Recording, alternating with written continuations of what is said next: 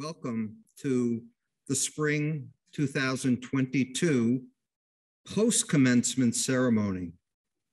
I'm Jay Magaziner. I'm Chair of the Department of Epidemiology and Public Health. And I have a couple of items of note before we move ahead with the ceremony. Today's ceremony is being broadcast on Zoom. Hello to those out there. And we are also recording today's ceremony. Everyone on Zoom will be muted and your cameras will be off.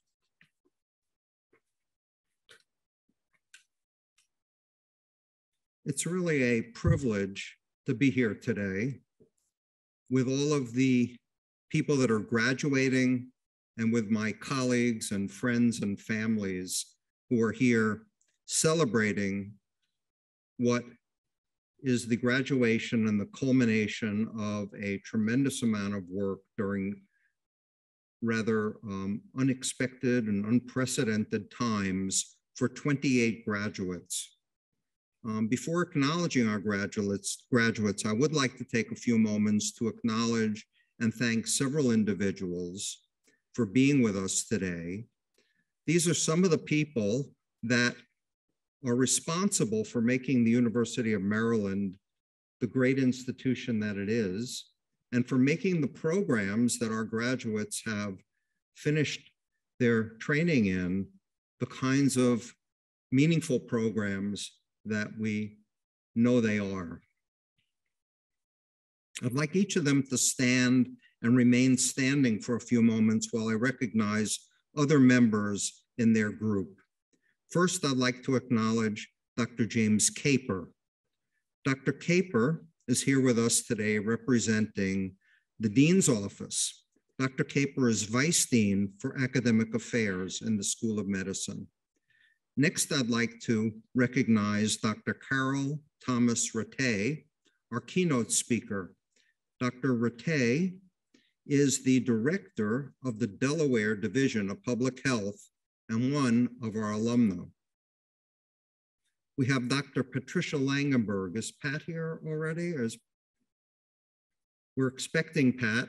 If she comes, I'll introduce her. Pat Langenberg is a professor emerita in the School of Medicine and a longtime friend and colleague.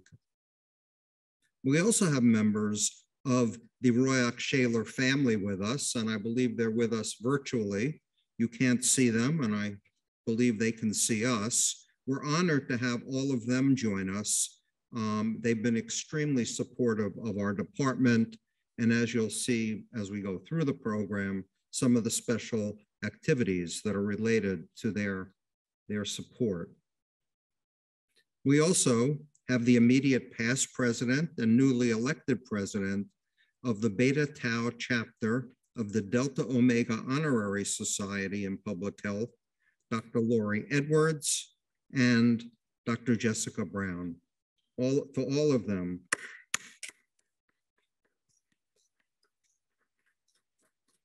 thank you for joining us today. Next, I'd like to recognize the department's leadership. Dr. Kate Tracy, who serves as Vice Chair for Research Services and leads the Preventive Medicine Division in the department and directs the Clinical and Translational Research Informatics Center in the School of Medicine.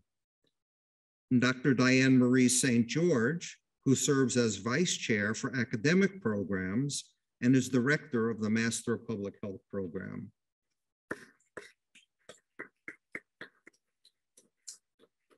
You know, it's through their leadership that the department has achieved the kind of national recognition in areas of research, education, and service.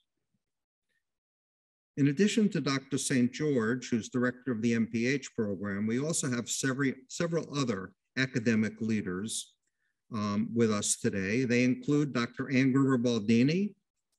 Dr. Baldini is the director of the PhD in Epidemiology and Human Genetics program and the Master of Science in Epidemiology and Clinical Research. Dr. Orwig is not here today. She had a I think her dog had a medical emergency, so she's not here. And she may be with us later. Dr. Orwig leads the PhD program in gerontology, which is a joint program between the University of Maryland, Baltimore, and the University of Maryland, College Park. Dr. Jennifer Albrecht, who leads the Master of Science and the certificate programs in clinical research. And Dr. Tony Pollan, who leads the Master of Science program in human genetics and genomic medicine. And finally, well, actually not finally, Wendy Lane is the director of the Preventive Medicine Residency Program, Wendy, and Dr. Anthony Harris, who leads the department's Medical Student Education Program and is also the head of the Division of Genomic Epidemiology and Clinical Outcomes. I have just a few more individuals before we let these folks sit down. I'd like to recognize a couple of the other lead administrators in the department. Dr. Soren Benson, I don't know if Soren is with us. No, Soren's not here. He heads our biostatistics division, and Joanne Dorgan, who is probably Zooming. Joanne, please stand up. And Istvan Merkenthaler, our translational toxicology leader. And our newest division leader is Man Sharat. And I don't know if they're able to be with us today, but let's have a round of applause for those that are here.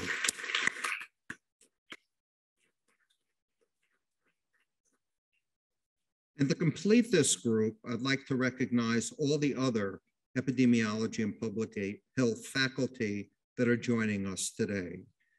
This entire group of dedicated individuals continue to grow and build the department's efforts in research, education, and community service.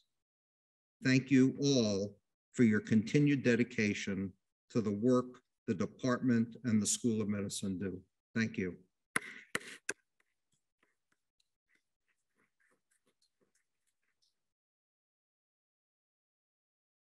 I'd also like to acknowledge our staff that had a hand in coordinating today's ceremony. And more than that, our staff that keep us, the faculty and administration, on track and moving programs forward. We have an outstanding staff in this department, and I really want to thank them all for their effort. And particularly today, I'd like to recognize, if they would stand, Justine Golden. I know she's here. There she is. Kiona Jones. She might be, there she is. Tina Kramer, American. Tina, she's taking pictures in the front row. Cara Longo. Cara. Andrea Manning, she might be out at the table, and you'll see her on your way out. Lauren Schmand. Sharinity Sharma. And John Shinnick. John, and Erin Walton. Erin, thank you all for your tremendous service.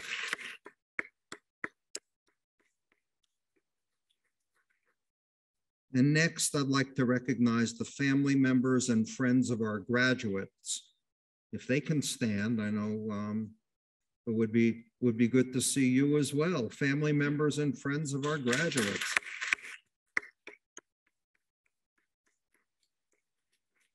The support that you have given our graduates, not only through this challenging time of when they're in training, but before that, is really, really notable and really important, because your role in getting them to where they are is something that we can't forget and we need to always be mindful of. So thank you for all you've done to help us do what we do.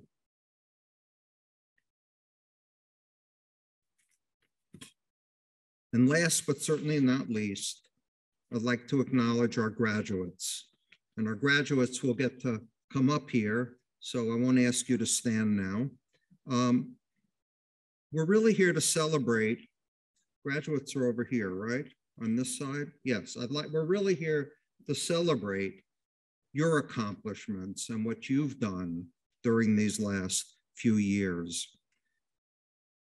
You've lived through an historical period in the world that has been marked by tremendous hardship for so many people around the world.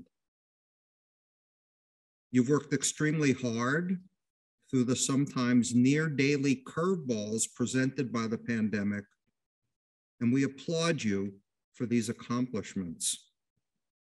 Your graduation is a true testament to your resilience to manage and work with these unusual, unexpected, and unprecedented circumstances.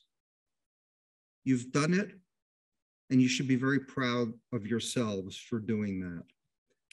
Some days I know you weren't sure where classes were going to be held.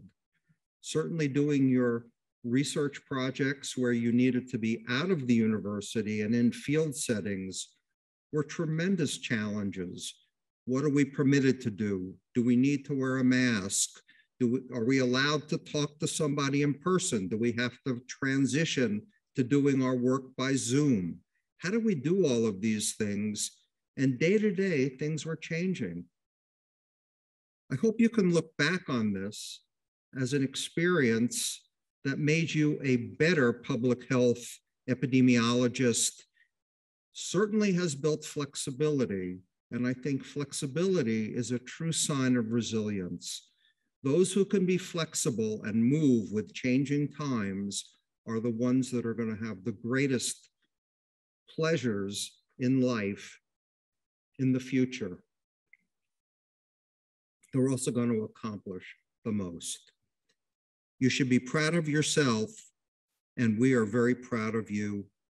And we are all just so pleased that we've been able to work with you. I think you'll look back years from now and say, meet somebody who lived through this period and say, wow, we across the whole world lived through this period together.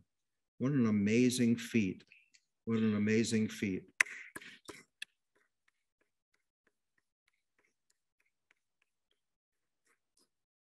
It seems that today, more than ever, we need individuals who are prepared to make an impact in the fields of public health, epidemiology, gerontology, human genetics and genomic medicine, and clinical research.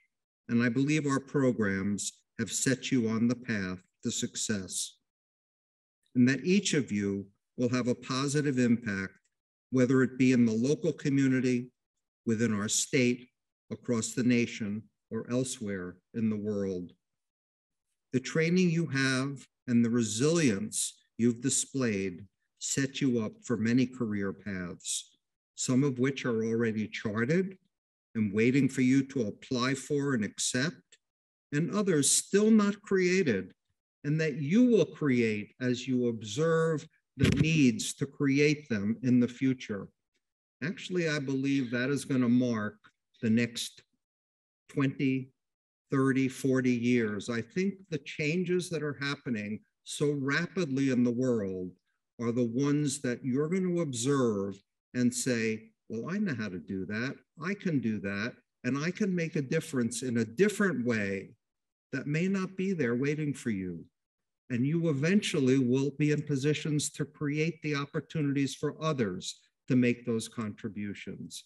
You're really the leaders of the future, and you should think of yourself as being prepared through this period to make that difference. So thank you for that tremendous ability and move forward.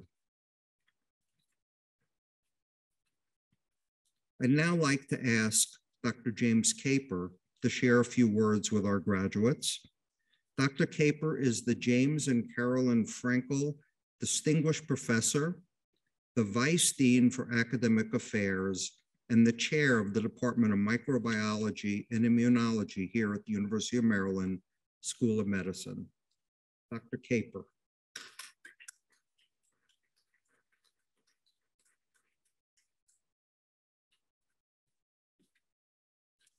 Good morning. Thank you very much, Jay. It's always a pleasure to be here at the graduation ceremonies, just be they December or May, for the epidemiology program. So on behalf of Dean E. Albert Reese in the School of Medicine, I want to extend our heartiest congratulations to today's graduates. I also want to extend my congratulations to the parents, family members, and friends who have supported our graduates throughout this journey. Myself, having been in the audience at multiple graduation events for our children, I can certainly understand the pride that you must feel in your graduates today. I'm particularly pleased to be here at the Department of Epidemiology and Public Health graduation ceremonies because I have both personal and professional connections to the field of epidemiology. When I was early on in my research career, as a postdoctoral fellow, I developed some of the first techniques used for the field of molecular epidemiology in terms of looking at patterns of connecting different outbreak strains to each other. And I also developed vaccines for the prevention of cholera in particular, a huge global health problem.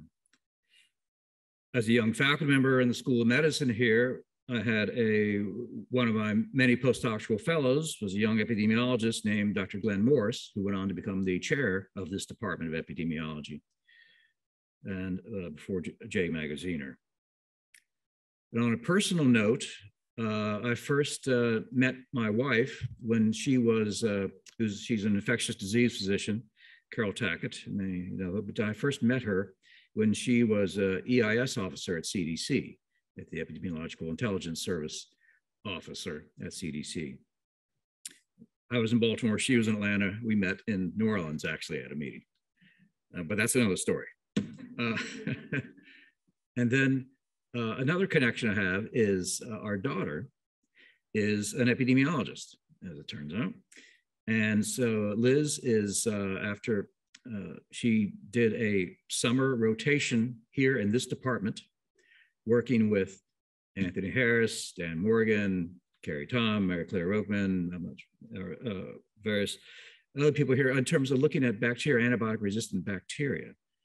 And so this summer experience she had as she was an undergrad was her first exposure to epidemiology. And so she eventually went on to get a MPH and PhD in epidemiology from UNC School of Public Health, and postdoc at UVA. And she's now assistant professor at the Emory School of Public Health.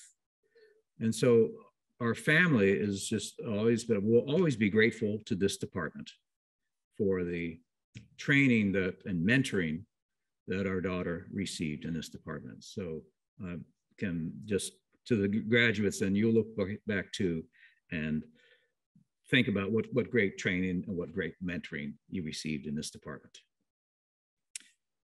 So anyway, those are some of the reasons that I'm particularly feel connected to epidemiology.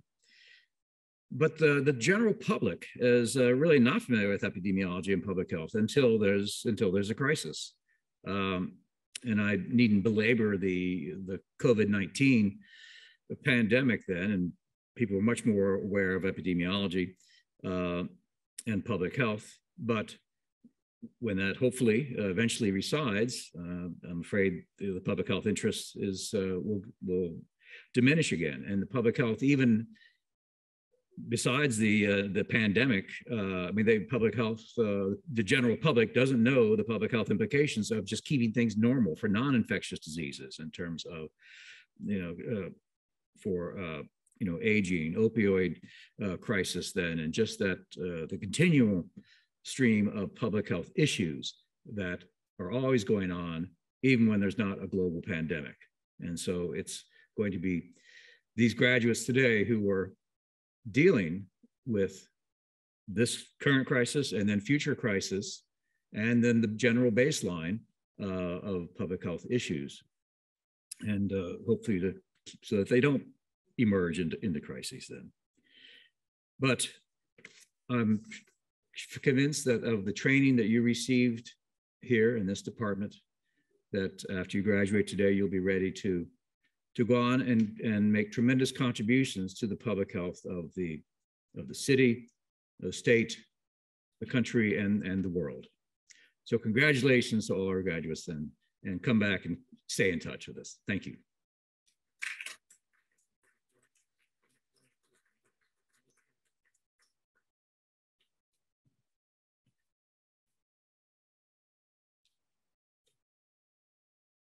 Now it's my pleasure to introduce our keynote speaker for today, Dr. Carol Rattay. Dr. Rattay is the director of the Delaware Division of Public Health and was appointed to the position in May of 2009. She serves as the Delaware State Health Officer and leads a department of over 700 employees.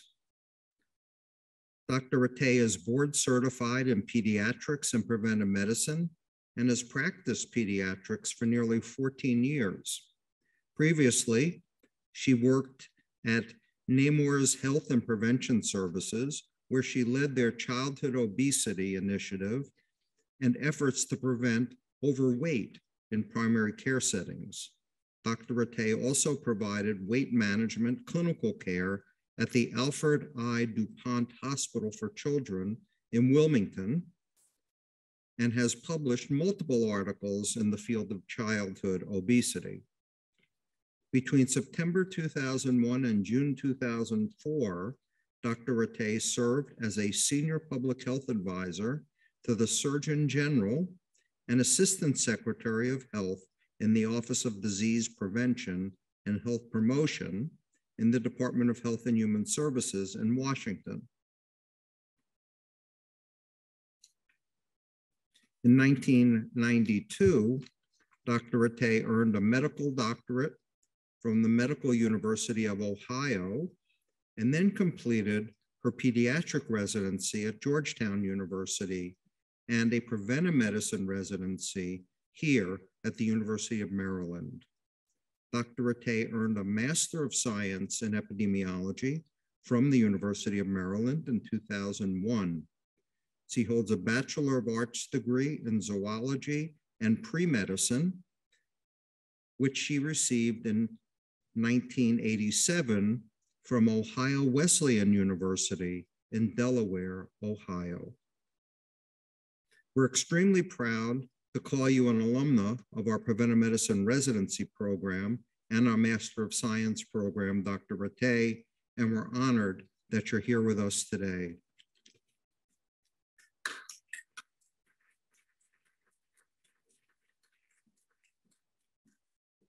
Thank you so much, Dr. Magaziner and Dr. Caper, and a special thank you to Dr. Wendy Lane for the invitation to be here. It's so great to be back to my alma mater program, a program that really has had such a profound impact on my career. Good morning, class of 2022. Congratulations to you for reaching this milestone. I know you have worked hard and sacrificed much, and it's helpful to hear some of the trials and tribulations that you have been through. What a crazy time to go through graduate training programs. But clearly you have developed some resiliency throughout this experience, and you should be extremely proud of yourselves. In my opinion, this is a really exciting time to be a part of public health. So here you are graduating, and some of you may be very clear about what your next steps are, and some of you may not be, and either is okay. So my first point I want to make today is by obtaining degrees in epidemiology and public health, you are opening many doors, and your path may meander along the way. I think that this has been hit on already. Let it meander. Your path from now going forward, it may not be straight.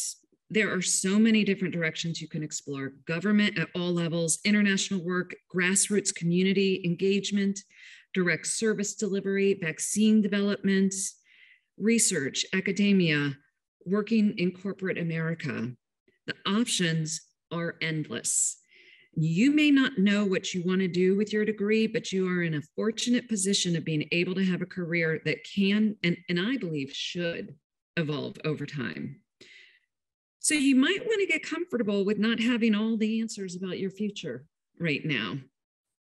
And I'm hoping my story might set one example. So in 8th grade, I decided I'm going to become a pediatrician. And I set straight down that path, really with blinders on in many ways. I finished my MD, I did my pediatric residency, went straight into private practice. And about 3 years in, I realized this wasn't going to be the last stop for me. And frankly, it was really hard for me to accept that I wanted and needed something different or more for my career. In fact, I was really pretty critical of myself for not being satisfied with being a partner in this great pediatric practice.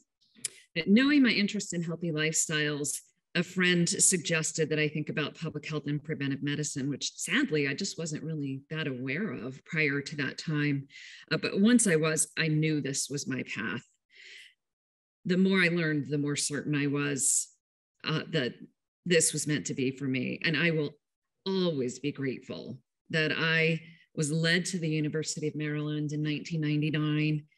Will always be grateful that I got to meet Dr. Judy Rubin at that time, who just got me and my colleagues so excited about preventive medicine as a part of my journey. Now, like you, I chose the University of Maryland to obtain my advanced degrees. And when I got here, I felt like a kid in a candy shop, like just looking at the different options that I was going to learn here and that I did learn here. I loved my epidemiology courses. I loved that year where I focused on getting my master's degree in epidemiology. And then my second year, I got to work in Washington, D.C., at HHS, in Atlanta at CDC, and here in Baltimore at the State Department of Health. I learned things and met people who have influenced my career since. So while I was doing my practicum year, I met the former Assistant Surgeon General, Dr. Woody Kessel, and Dalton Paxman, who's now the HHS Region 3 Director. And they've been a part of my career since that time. So I did a practicum from my preventive medicine residency, which landed me a full-time job there. And then when my husband and I relocated to Delaware, they both helped me find Nemours while Nemours was standing up a new division on health promotion and disease prevention. So a point I want to make here is how important it is to grow your network, develop relationships, nurture and cherish those relationships on the way. It's so meaningful. All right, so here I am at Nemours Health and Prevention Services, really loving my job, getting to stand up this new organization, working on a statewide childhood obesity initiative. And 5 years in, a colleague literally knocks on my door. George is his name. Now, George was good friends with the newly elected governor and very good friends with the person who'd been selected as the cabinet secretary for our agency. And George says, you know, what do you think about being the public health director for the state? And I'm like, okay, my daughter's 1, my son is 3. I said, George, I would love to do this, but not right now. And he said, well, why don't you just meet Rita, the new cabinet secretary? And I did 13 years ago, and the rest is history. And suddenly I'm leading this division that has almost 1,000 people, over $200 million budget now. And lots of internal challenges in the division itself, but also Delaware is not the healthiest state. So lots of health issues to tackle. And I knew it was a big leap and I was intimidated, but I followed my heart. I trusted my instincts, and I'm so glad that I did. Serving in this role has been the greatest honor of my lifetime. And embracing this mission to protect and promote the health of all Delawareans was what I was meant to do for the past 13 years. In these 13 years, I've led our state through 2 pandemics, H1N1, which was right when I started, and now COVID-19. In the meantime, though, we've worked with many partners on comprehensive approaches, such as infant mortality. We've been able to drive down our infant mortality rate by 30%. We've been able to drive down our cancer mortality by 15%. We're focusing on harm reduction efforts, prevention efforts around substance use disorder, in improving our infrastructure, including data sharing, focusing on health equity, addressing social determinants of health. Again, here I am, a kid in a candy shop, right? There's just so many exciting things that you can do in public health. And in my opinion, being in public health it's a real gift. It is a calling that helps improve the lives of others, the quality of life, the length of life, and lessens the burden of disease for others. And my job has been so very rewarding, and it is never boring.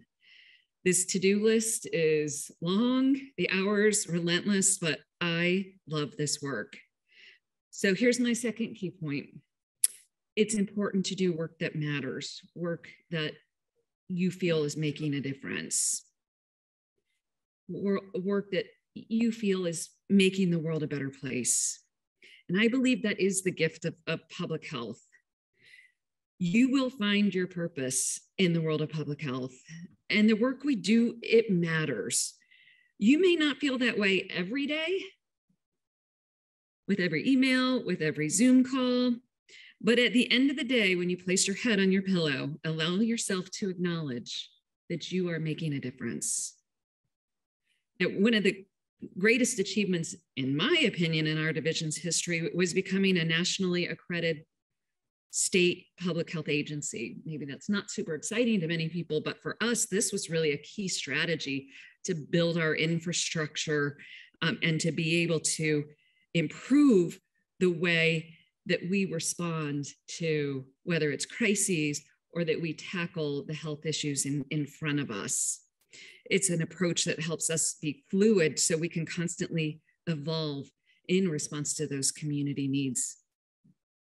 During my time in public health, my team and I have worked with many, many partners throughout our state. And so any improvement I ever talk about, it's not just public health as an agency alone.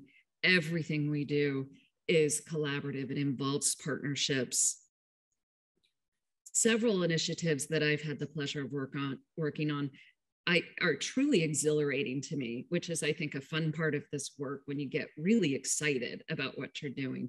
One of the initiatives that we call the Delaware CAN initiative, which some of you may be familiar with because University of Maryland has been helping to evaluate the program. But this is a comprehensive approach to increase access to effective contraception.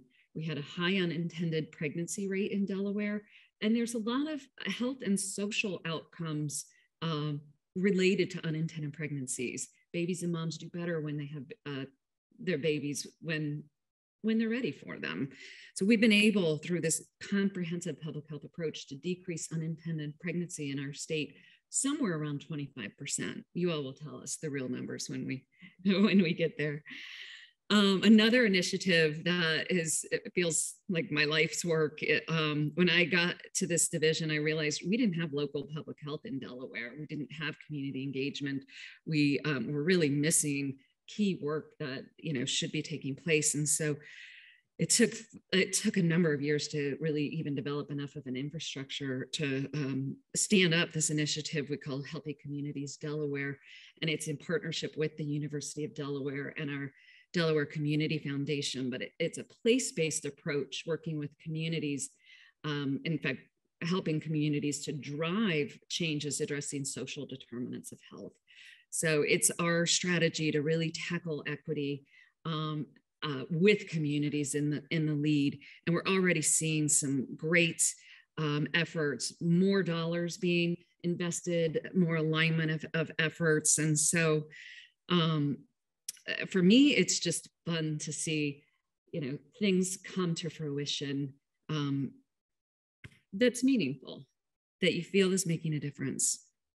COVID, I could spend all day talking about COVID. I don't want to. These 2 years have been the most challenging of my career, but I am so immensely proud of public health team in Delaware and public health across the nation. And it really is pretty exciting. Dr. Caper mentioned this, but people now know, the public now knows what an epidemiologist is. Isn't that great? They also know what social distancing means and quarantine means. Like, the public now understands better what public health does. But public health has really struggled as far as, the response has really strained our staff, physical and mental health. For 2 exhausting years, we've had to remain calm and professional while we're getting attacked from many different directions. And it's hard. It's been very hard.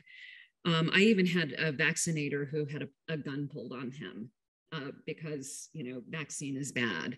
I don't think any of us ever imagined some of the polarization that we would experience. But the reality is, by far, the vast majority of the public is supportive of these public health efforts. And we did some polling in our state, and while a lot of people, they're silent, you don't really hear from them, most people know that public health saved lives. Public health decreased the morbidity and the burden of illness on our population. And the public is appreciative of what we have done. So again, when you put your head on your pillow at the end of the day, allow yourself to acknowledge that the work that you are doing makes a difference. And my final point that I want to make is about staying true to your values at all time, which may sound a little odd to you that I'm bringing this up, but let me start with a story. When I first got this job, I met this individual, Dr. Paul Jarris, who was the executive director of the Association of State and Territorial Health Officials, which is kind of my affiliation, the association that I work with most closely.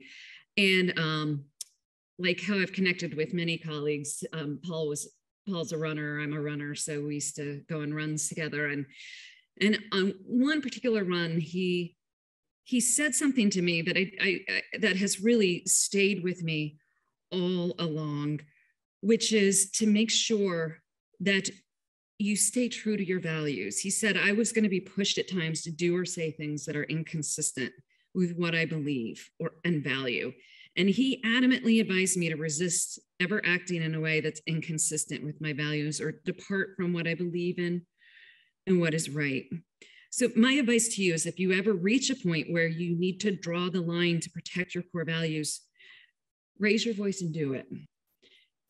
Now, if you've not done so, make sure you do take some time to discover what your personal values are. And there's actually some great apps for this. But your values, they define what's meaningful in life to you. And they're the justification for who you are. And at your deepest, most personal level, they give you a sense of purpose. They help carry you through the day. But I think what's really helpful, what I found, when difficult situations or ethical dilemmas arise, your core values help guide you in decision-making. They can give you clarity during possibly chaotic and confusing times, and they lead you to make wise decisions that set you up for success in the long term. Now, sometimes it's extremely challenging to find consensus between the science of public health and politics. We've seen that a lot, right? And if you're ever at that intersection, it's wise to keep your own values at the forefront and speak up. Sometimes that means having courageous and difficult conversations. But I've learned that most people respect the willingness of others to stay true to what matters to them personally. Just a quick story. In my first year, so the governor releases a budget, a recommended budget, in January of every year. And as part of his team, we're supposed to support his budget publicly. Well, I see the budget, and it had completely eliminated tobacco prevention dollars, tobacco prevention, which came from tobacco settlement dollars. And I lost sleep over this because I'm pretty new in my role at this point, but I'm like, there is no way that I can publicly defend the elimination of tobacco prevention dollars. So I went to my boss, Rita, who I mentioned before, and I told her, I said, this is a huge dilemma for me. Like, there's no way I can, go to our finance committee hearings and defend this. And she's like, thank you for telling me. I understand. We won't put you in that position. It actually turned out that it had been an accidental removal of that line. But because it was the recession, only half of it was put back in, but at least half of it was put back in. And but still, they did not have me defend that publicly, which I was really, really grateful. There is one point here, though, that I want to make, that there is a difference between staying true to your values and always getting your way. Because in public health, we don't always get our way. In fact, we often don't really get our way. We have to remain open and listen to the many different perspectives among our colleagues, partners, and the people we serve. Proactively interacting with others, acknowledging their viewpoints, and building consensus are valued traits and are really key to public health progress. So whether it's to leverage funding, implement aligned initiatives, make policy changes together in public health, we have to work collaboratively with partners. And Delaware is the envy of many other states because we're small and we do tend to work closely with others. We have a number of coalitions through which we're able to really bring people together, align resources, and get things done.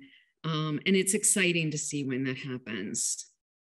But just remember, to make progress, sometimes compromise is necessary. And many times a step forward is a positive. But make sure that you know your values and you know what lines you cannot cross in order to remain true to yourself. Crossing that line might be working with tobacco or big pharma. It might be when our leaders are going against the science, or worse, if we're not able to speak up for the science, or it might be when someone that we're working with is spinning a story or lying, which happens sometimes too. But if you know and you stay tuned into your values, you will recognize these moments when you encounter them. And if you feel you're being pushed to compromise your values, speak up, push back, and resist. But at the end of the day, don't be afraid to move on. So remember that you have the gift of being a public health professional. Use your gift in ways that brings you satisfaction, meaning, and joy, and allows you to be true to yourself. In my opinion, there has never been a better time to work in public health. Embrace public health spirit, which transcends and improves people and places that are burdened by disease and social ills. Public health workers make a difference all day, every day. And no matter what avenue of public health you pursue, try to remember it is okay to meander. In fact, it's great to allow your career to take you in different and unexpected directions. Make sure you're doing work that you find meaningful and makes you feel like you're making a difference, and know your values and stay true to them. It's so exciting to be a part of the public health family, and our world will benefit greatly from your contributions. Good luck to you, and thank you.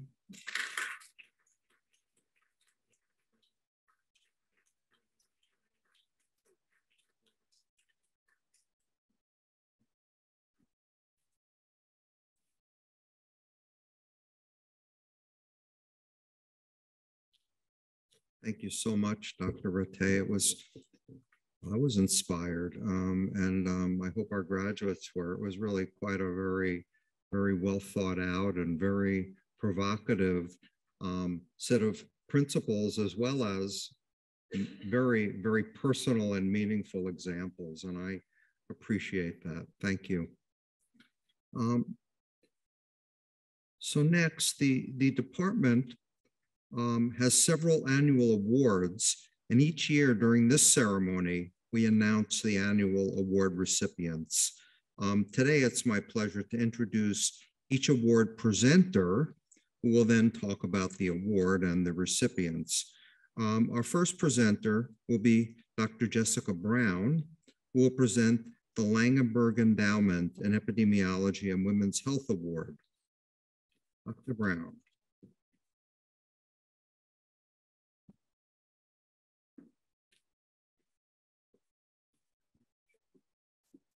Thank you, Dr. Magaziner. I am so pleased to join you all this morning as we celebrate the accomplishments of our graduates and those receiving awards today. I really mean this. I am very excited to be back in person to celebrate these milestones. It is my honor to begin this section of our program and present the Dr. Patricia Langenberg Endowment in Women's Health and Epidemiology Award.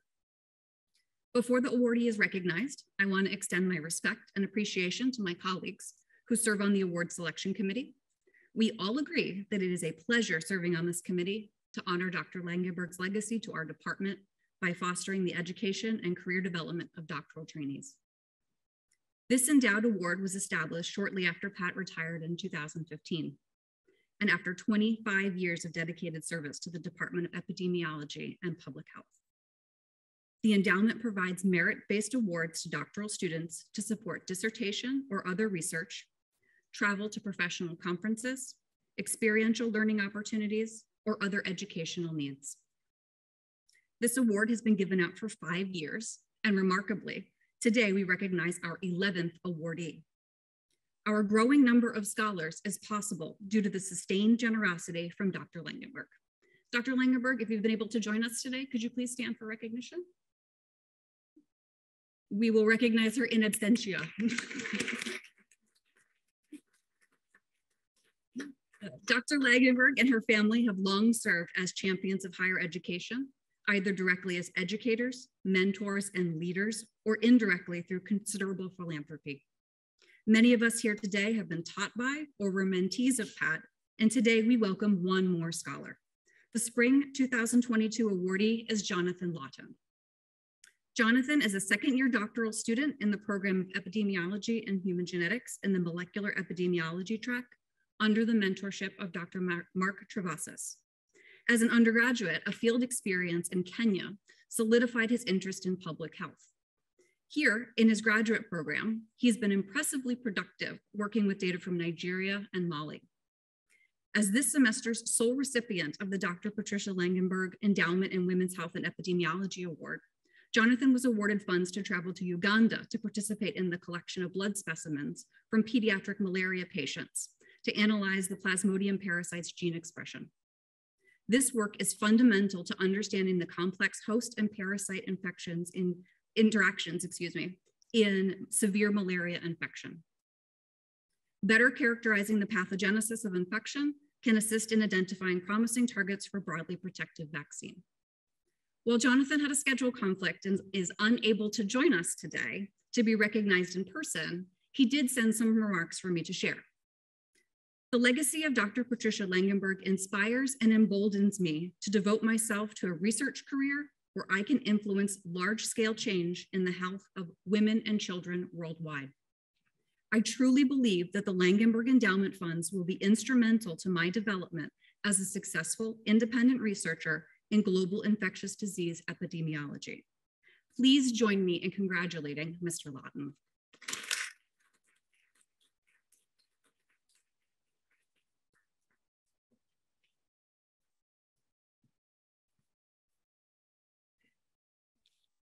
Thank you, Jessica. The next presenter is Dr. Andrew Baldini, who will present the Gerontology Early Career Development Award.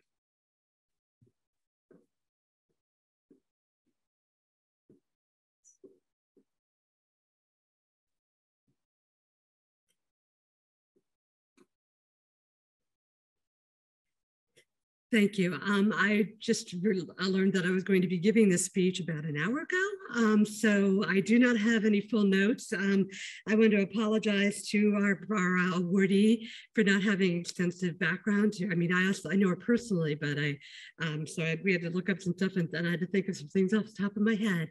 The Gerontology Early Career Development Award this year goes to Jocelyn Brown. And Jocelyn also cannot be here with us today, but if she's joining us online, I apologize again for the brief remarks.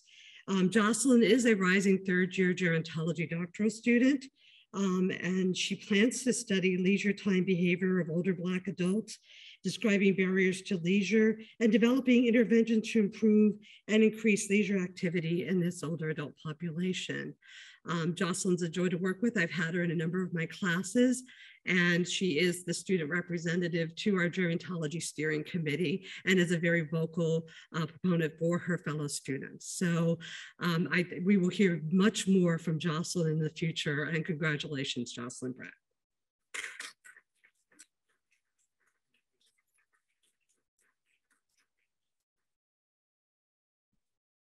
Next, I would like to introduce Dr. Diane Marie St. George, who will be presenting the Renee Royak Shaler Memorial Endowment Award. Dr. St. George.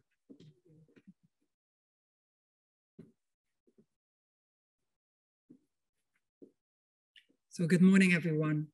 At this time, it's my great honor to present the Renee Royak Shaler Memorial Endowment Award.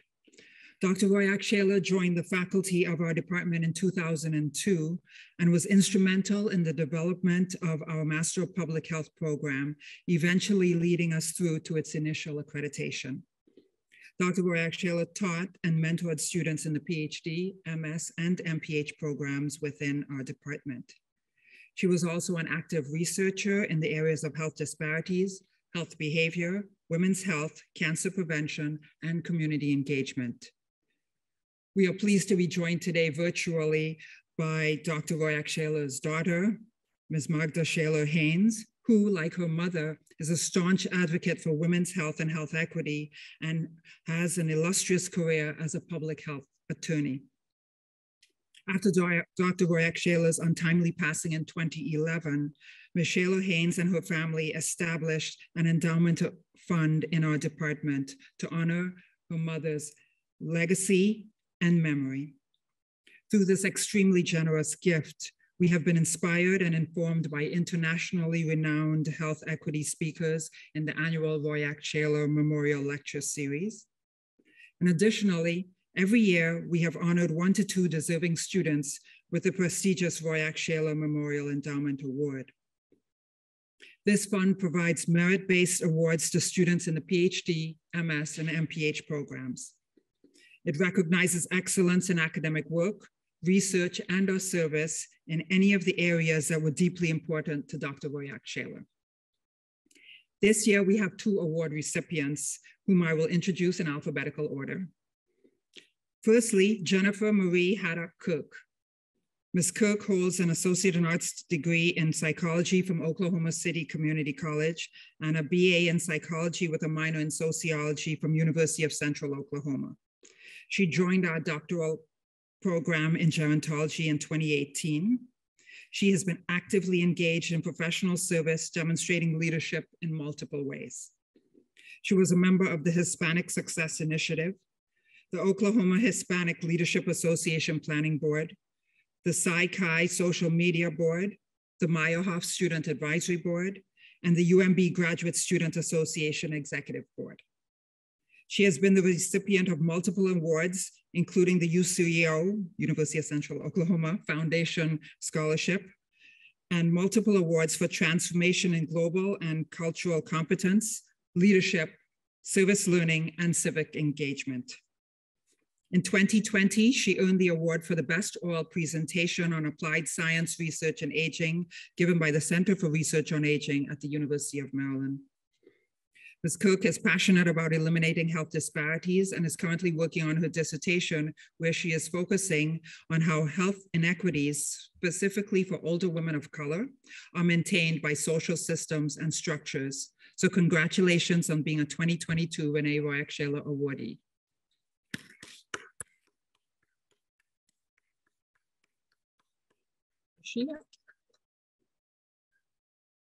Oh, thank you.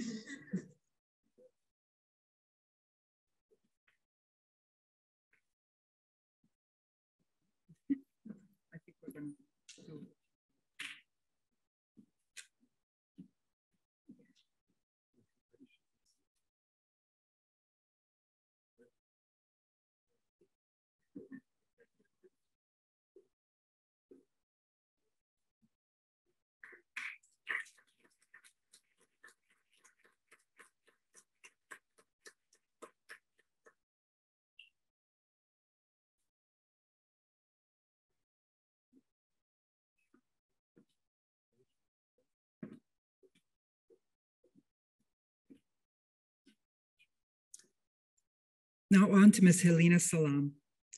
Ms. Salam is an EPH graduate, having just completed, as of yesterday, the global health concentration as a part-time student while working full-time in the area of childhood obesity prevention. Helena received her bachelor's degree in community health from the University of Maryland School of Public Health in College Park. As an undergraduate student, Helena served as a College Park Scholars Ambassador and was selected to Phi Sigma Pi National Honors Fraternity, serving as a national delegate. In addition to recognition for excellence in the classroom, Helena has distinguished herself through leadership and a dedication to service. She served her college community through her role as a help center volunteer, assisting students in crisis, providing non-judgmental client-centered counseling, and engaging the campus in an important dialogue about mental health services. Helena's commitment to community service, public health, and health equity have been strengthened throughout all of her academic internships, including serving as a public policy engagement intern at Gavi, the Vaccine Alliance, and leading wellness events for senior citizens as well as middle school children. Since February of last year, Helena has been working with the Vermont-Oxford Network on a project which became her MPH practicum. She evaluated the impact of Ethiopia's first ever master's program in neonatal nursing practice. Her recommender states that, and I quote, while Helena's practicum project places her at the forefront of global neonatal nursing scholarship, the desire to lead this project was not based on the attention that her manuscript will garner. Helena quickly and astutely recognized the ability of this work to contribute to the global health equity agenda, as there are massive and tragic inequities in global newborn health, with 99% of preventable newborn deaths occurring in low and middle income countries. Inequities exist in quality of care, experience of care, and importantly, in the human resources dedicated to providing care, end quote. This is just the beginning of Helena's lifelong contribution to global health equity, and we can't wait to see what she does next. Helena, congratulations on being a 2022 Renee Royak-Shaler awardee.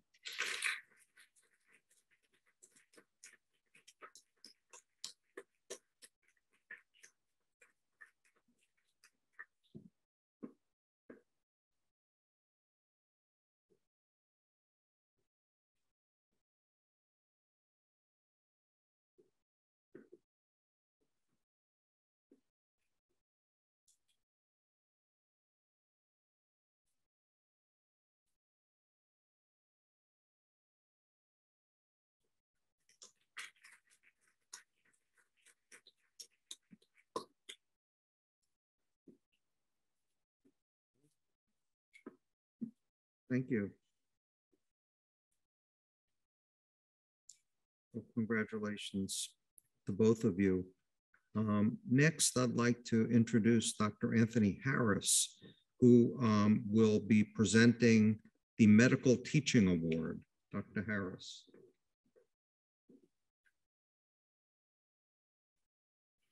First off, I just wanted to congratulate all the graduates, and it's nice to be live.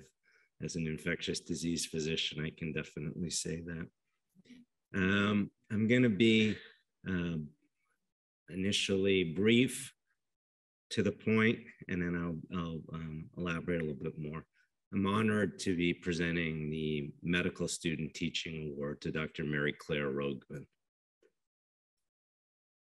For those of you who enjoy sports, there's a terminology that's bandied about in the last couple of years referred to as GOAT. When I first heard it, I'm like, what does that mean? It means greatest of all time. And I think that Mary Claire deserves that type of accolade, both in terms of her teaching and in terms of her commitment towards the department. Since I figured Jay may get a little angry at me if I just left the stage after that one sentence comment, I'll elaborate a little bit more on why I feel that way about Mary Claire. So let me transition a little bit to the importance of teaching and some quotes. Better than 1,000 days of diligent study is one day with a great teacher. Mary Claire is a great teacher, and I've witnessed that over the last 23 years. Another quote states that the mediocre teacher tells, the good teacher explains, the superior teacher demonstrates, the great teacher inspires. Mary Claire inspires her students, both in the classroom, which as many of you know is becoming tougher and tougher as the students are multitasking on their computers, checking their phones, and I'm guilty of that as well, unfortunately. So Mary Claire inspires in that mechanism, but she also inspires relative to this award in the MD, PhD students in her day-to-day mentoring with the students. I've been fortunate enough to know Mary Claire since 1999. She helped recruit me along with Glenn Morris. She's been my division head. I'm now her division head, my colleague, and my friend. Mary Claire does everything the right way, and teaching is no exception. She's passionate about teaching. She's not one of these people who, when her research is taken off, has said, well, I'm not going to teach anymore. She's maintained passion and dedication to teaching. For those of you who don't know, we, over the 22 or 23 years, have taught endless iterations of what we do for the 4 years of medical students. And over those years, Mary Claire has taught all 4 years of students in various forms. At present, she does most of her med school teaching to the first-year med students, where we have a week to teach them epidemiology and statistics. And she teaches a didactic lecture in clinical trials, and also teaches a number of small groups where we teach them the important task of how to epidemiologically and statistically read the medical literature. During these years, I'm often seeing the evaluations, and no matter how much I try, most years I don't meet Mary Claire's evaluations of the students. She continually scores exceptionally high and never seems to learn that passion and the emotion that translates into high evaluations. She's also, as I alluded to, the director of the MD PhD program. And I think this is where some of her passion really shines. It's been nice to see her re-energized, taking over that program from Dr. Michael Donnenberg a number of years ago, and is really passionate about guiding them to successful PhDs, and most importantly, guiding them to successful careers. Mary Claire received her bachelor's degree from the University of Rochester. She got her MD from Johns Hopkins, and she did her internal med residency and chief residency and infectious disease fellowship here. She has over 90 publications, and she's had consistent funding from the CDC and the VA for over 20 years. In times like these, I think people often question, where are we going as a country? Where are our leaders going, and where are we going nationally? And I think, unfortunately, a lot of us often question where the moral compass is. We want our leaders to have a high moral compass. I always look up to Mary Claire because her moral compass is unbelievably great. She's a leader, and we hope to keep her in the department for another 20 years. Come receive this well-deserved award.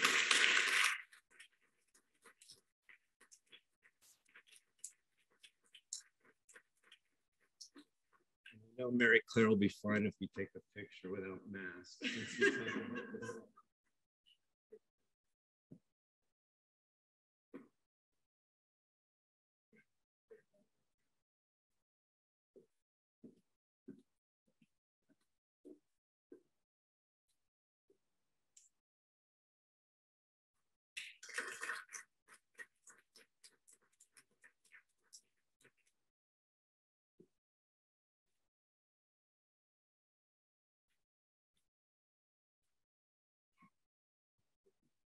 Thank you, Anthony, and congratulations again to Mary Claire.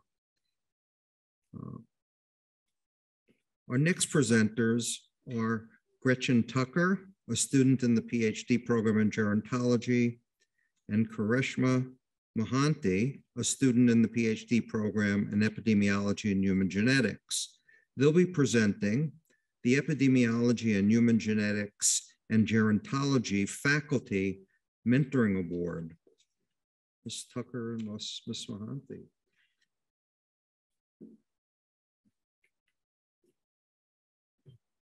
Hello, good morning, everyone. Congratulations to all the graduates, as well as congratulations to all the awardees. I will be presenting the Faculty Mentoring Award for Epidemiology and Human Genetics program, as well as the Gerontology program.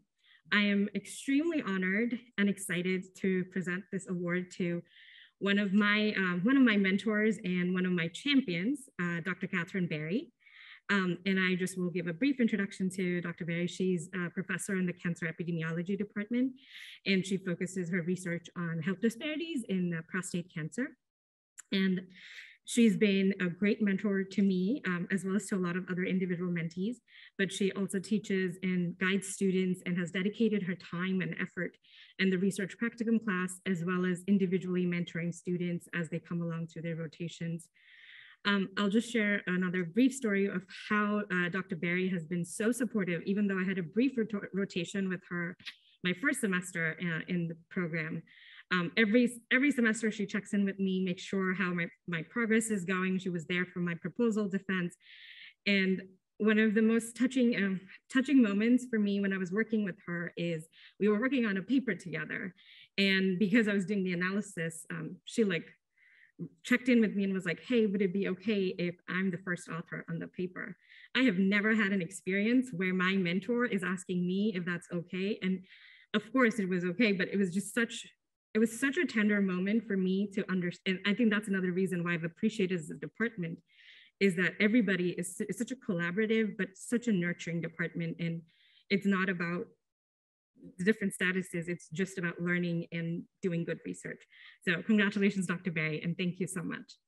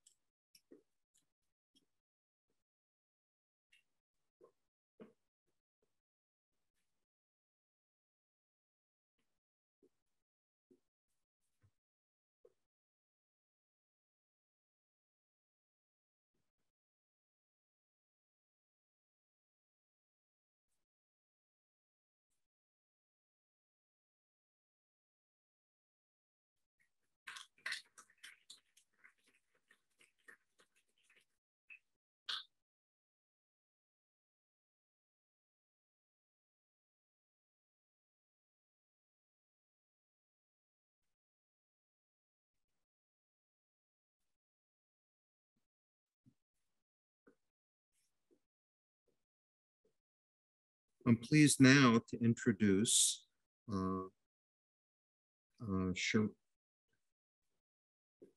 Sharanidhi Sharma, a Master of Public Health student, and she will present the MPH Program Faculty Teaching and Mentoring Award. Ms. Sharma.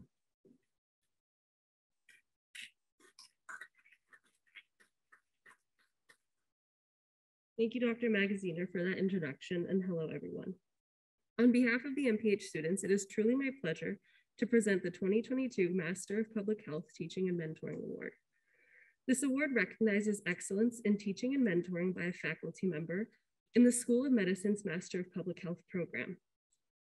For this award, the teaching component is based on the faculty member's passion for stimulating learning and generating intellectual curiosity, both inside and outside a classroom setting. While the mentoring aspect is based on the faculty member's remarkable enthusiasm and success in guiding the professional growth of the MPH students. Each year, the MPH students can nominate one faculty member for outstanding teaching and mentorship. This year, there were several nominations, but one faculty member emerged as a clear winner. Students describe this awardee as a mentor and role model. Here are just a few specific student testimonials. One student noted that this faculty member is an incredible teacher and mentor and always finds a way to connect with the students on a personal level.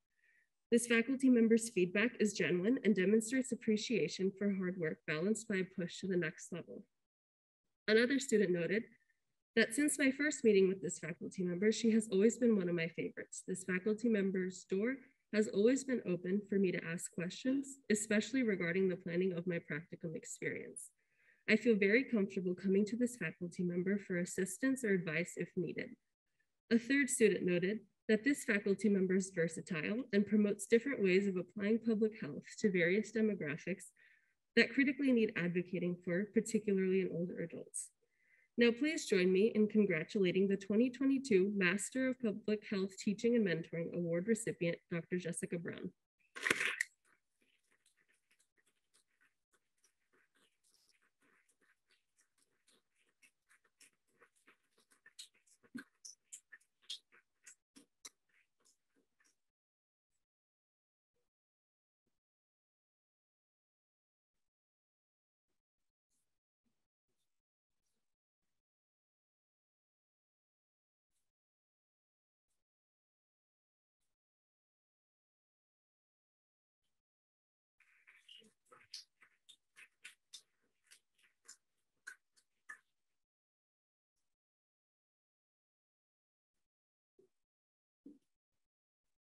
Our last award will be presented by Evan Gombert, co-chair of the Public Health Student Association Leadership Board.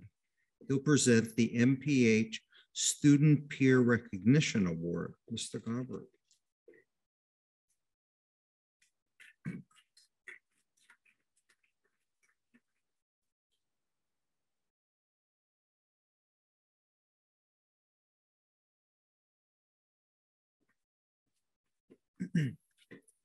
Thank you, Dr. Magaziner, for that introduction. The MPH Student Peer Recognition Award enables the MPH students to recognize a peer that exemplifies exemplary teamwork, camaraderie, support, and respect for other students, and a passion for the field of public health. My fellow public health students and I were able to nominate a currently enrolled student, a classmate really, for this honor. This year, there were several nominations, but we had one classmate that stood above the rest. This MPH student was described by their peers as a leader through their formal and informal roles that they held during the school year, a team player, and was extremely supportive to their classmates through projects and other outside forums, and it was extremely respectful of the other students and their dedication and passion to the field of public health. So if you could please join me in congratulating the 2022 Masters of Public Health Student Peer Recognition Award recipient, Ms. Keona Jones.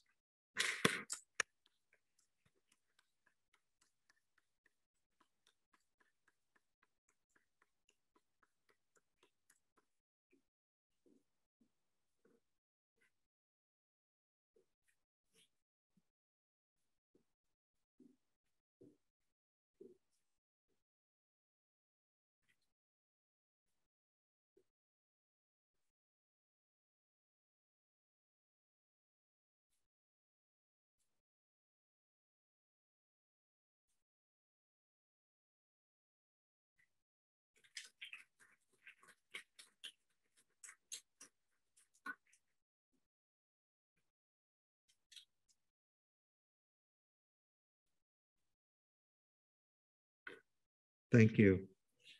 Thank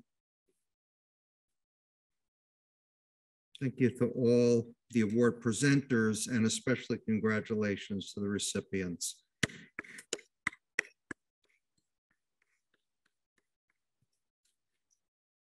Next,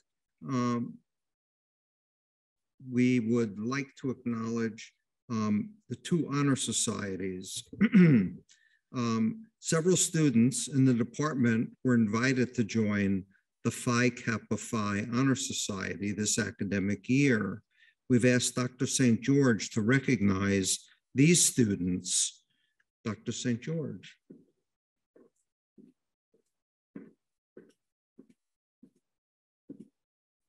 Thank you. Thank you, Dr. Magaziner. It gives me great pleasure to recognize the students that were invited to join the Phi Kappa Phi Honor Society, as I was invited to join this society way back in the old days when I was a master's student. The Phi Kappa Phi Honor Society was formed in 1897 at the University of Maine by 10 senior students, 2 faculty members, and the university president. They created a new kind of honor society, one that recognized excellence across all academic disciplines. At first, the Honor Society named itself the Lambda Sigma Eta Society. Later, it was renamed to Phi Kappa Phi from the letters for the Greek words forming its motto, Philosophia, Kratia, Proton. Let the love of learning rule humanity. Today, Phi Kappa Phi recognizes and promotes academic excellence in all fields of higher education and engages the community of scholars in service to others. This year, 5 Epidemiology and Public Health Department students met the Honor Society's criteria for induction, and these students were invited to join Phi Kappa Phi. So at this time, we'd like to recognize those students. We know that several of them may be joining us via Zoom, but if you are present, please come forward when you hear your name. Tammy Brown, MPH student. Kara Dooley, MPH student.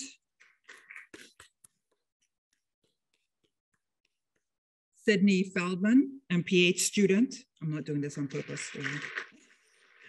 Ace St. John, Master of Science in Epidemiology and Clinical Research. And Nicole Viviano, PhD program in gerontology.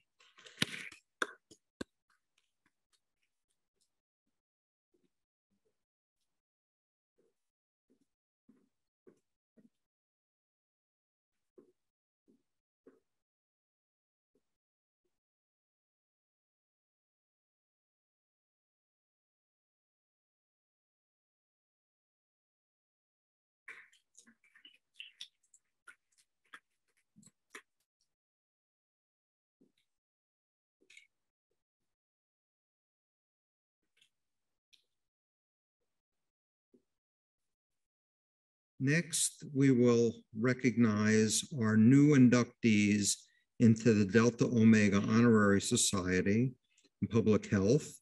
And the University of Maryland School of Medicine has a very active Delta Omega chapter led by Dr. Lori Edwards and Jessica Brown.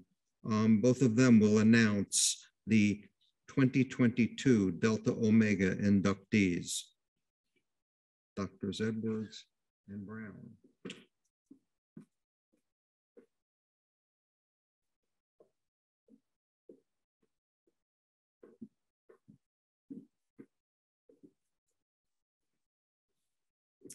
Thank you, Dr. Magaziner. First, I would like to recognize the other Delta Omega members that are here with us today. Our newly elected executive board includes Chapter President Dr. Jessica Brown, President-elect Rena Rambart, MPH program alum, Secretary-Treasurer Joanna Henry, MPH program alum, and Member-at-Large Akiba Daniels, who's also an MPH program alum. Will these chapter members please stand along with all the Officer Delta Omega members that are present? Please stand here.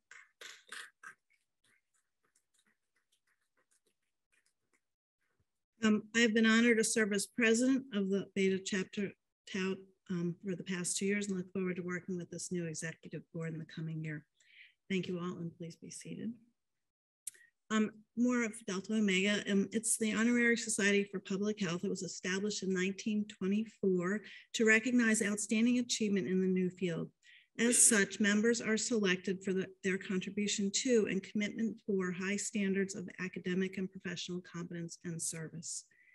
Membership in Delta Omega reflects the dedication of an individual to increasing the quality of the field, as well as to the protection and advancement of the health of all people. This is an occasion now for inviting new members into the society who share the same commitment and goals.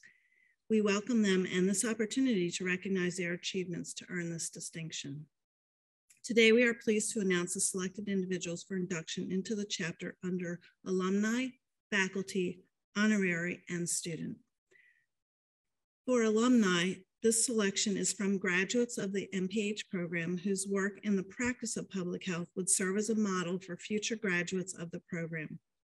Each academic year, the chapter may induct up to 50% of the number of student inductees, and for this academic year, that means the chapter may induct one alum. Several alumni were nominated by the membership committee, and for each nominee, the committee reviewed if the individual was engaged in a public health career, continuing with schooling, or not engaged in a public health career. The alumni inductee for the 2021-2022 academic year is Mabinte Conte.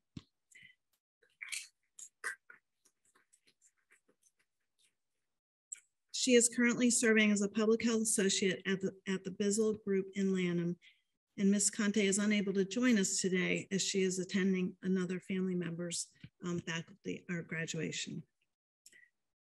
For faculty, the selection is based on contribution to public health scholarship, teaching, and service. The faculty inductee for the 2022 academic year is Dr. Sanaya Amar.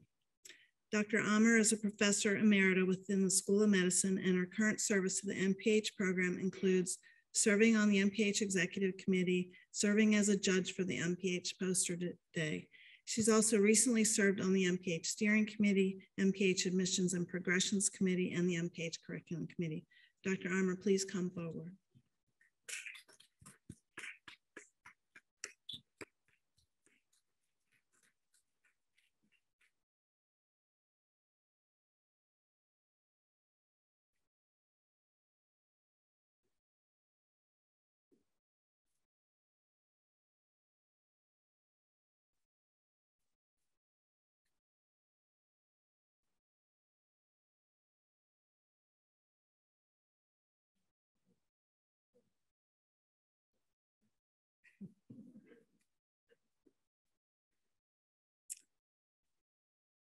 For our honorary inductees, the honorary selection is based upon a person possessing exceptional public health qualifications and have attained a meritorious distinction in the field of public health. Each academic year, the chapter may induct no more than one honorary chapter member. This is the first year that the Beta Tau chapter is inducting an honorary member, and the honorary inductee for the 2021-2022 academic year is Dr. Carol Thomas Rattay. As noted earlier this morning, Dr. Rattay is the director of the Delaware Division of Public Health, our 2022 EPH post-commencement ceremony keynote speaker, and an alum. Dr. Rattay, please come forward.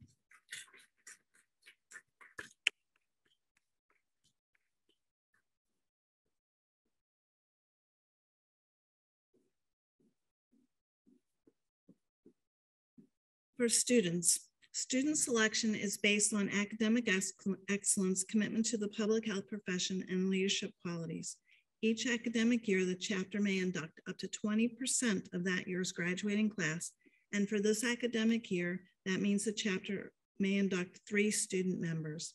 The student inductees for the 2021-2022 academic year are Emmanuel Agaba, Sarah Katakuzzi, and Jamie Seibel. Would the 3 of you please come forward?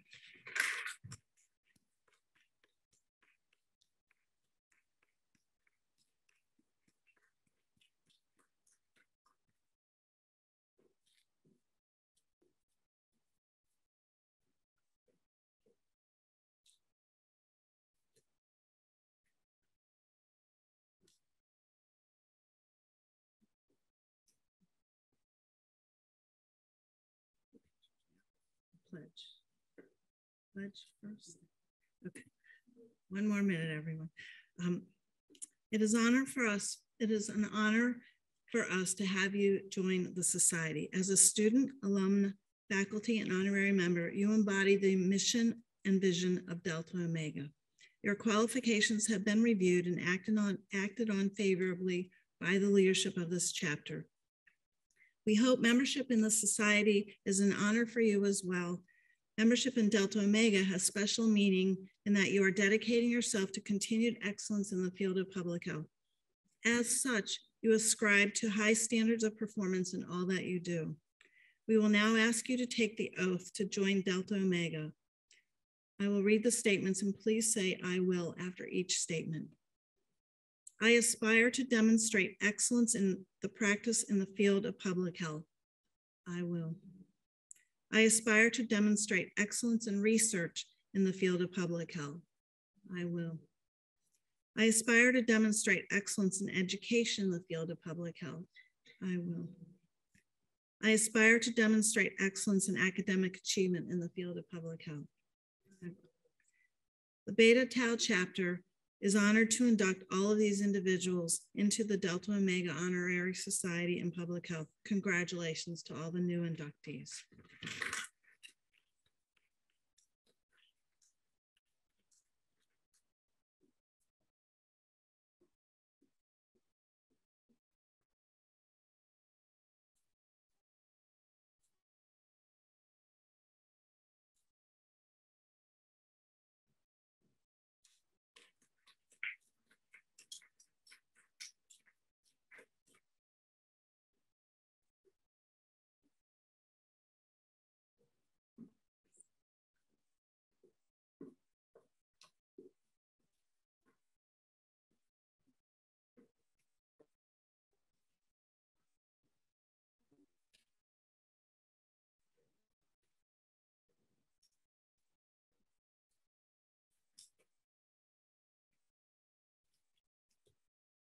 Each year, we ask a graduating student representative from the different disciplines to share a few words about their experience here at the University of Maryland, Baltimore.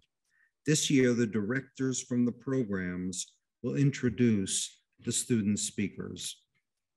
And first is Dr. Gruber Baldini will be announcing one of the speakers from the gerontology doctoral program.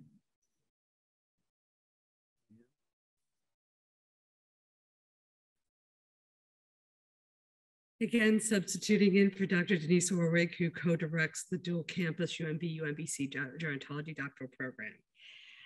Our speaker this year is Dr. Rashmita Bajracharya.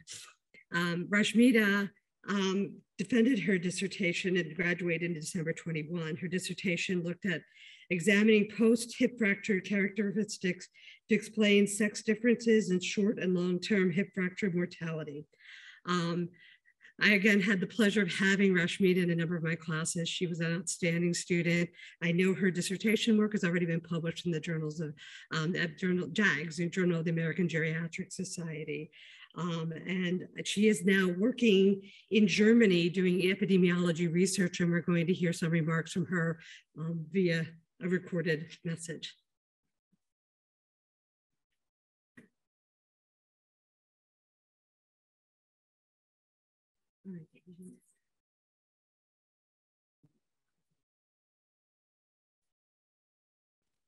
Good afternoon, everyone. First of all, I would like to thank my program directors, Dr. Orwig, Denise Orwig, Dr. Joan Schumacher, for giving me an opportunity to represent gerontology PhD program at the graduation event today. Like many of the students, when I joined the program, I was not sure if I was cut out to be a doctoral student and gain a PhD degree. My doubts grew even more when my papers got rejected by journals and my abstracts got rejected. But I'm grateful that Dr. Orwig was always there for me and believed in me, even when I did not believe in myself. In my weekly meetings, she would make sure to remind me that I'm doing a good job and making good progress in my dissertation. Her wisdom, kindness, and support as my mentor really helped me get through some difficult times, both personal and professional.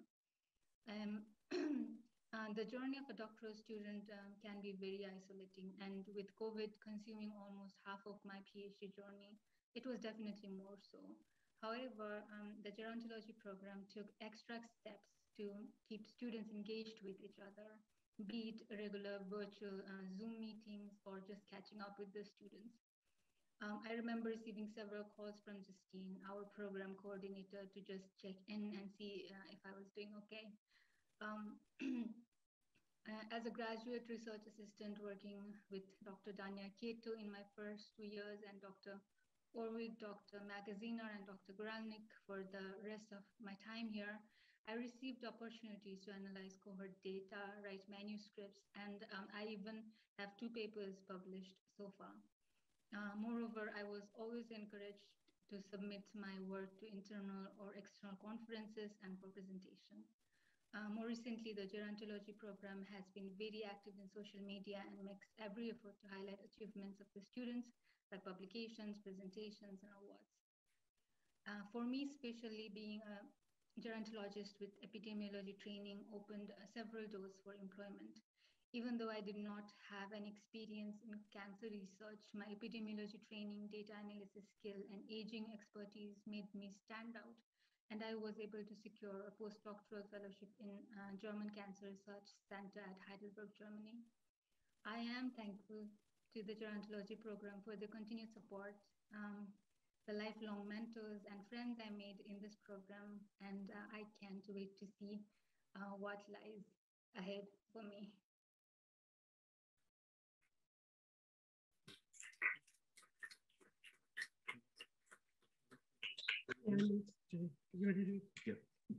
Andrew Baldini will now introduce the next student from the Epidemiology and Human Genetics doctoral program. This time I do have prepared notes, so that's good. It's my pleasure to introduce Dr. Douglas Loesch, who is a doctoral student in our human genetics track within the Epidemiology and Human Genetics program. Doug came to us with a bachelor's in English from Messiah University, an AS in Life Sciences from Montgomery College, and for many years was a special education teacher in middle school in Frederick County before joining us in 2017. Since he's been here, he has taken summer institutes in statistical genetics at the University of Washington, advanced gene mapping at Rockefeller University. He has been funded by the T32 Interdisciplinary Program in Cardiovascular Disease, has had 5 publications, including a first author publication in the Annals of Neurology, 3 submitted papers, and 15 posters. He has been very active. He's one of the students when you ask and you need something, he'll show up and help you. So he was the representative to our graduate program committee. He was a TA for genetic epidemiology. He was on the planning committee on patient engaged genomic understanding and interpretation, the Penguin Initiative, big sibling for incoming students. And he was on the GPOLS Award Selection Committee. He defended his dissertation in April, working with Dr. Tim O'Connor, looking at addressing bias in genomics, genome-wide association studies, and polygenic risk scores and Latinx cohorts. He'll be giving us a speech, and hopefully he'll be talking about his new experiences. But since he's graduated, he's now going to be a postdoctoral fellow at the AstraZeneca Center for Genomic Research and a visiting scientist at Cambridge University. Dr. Douglas Loesch.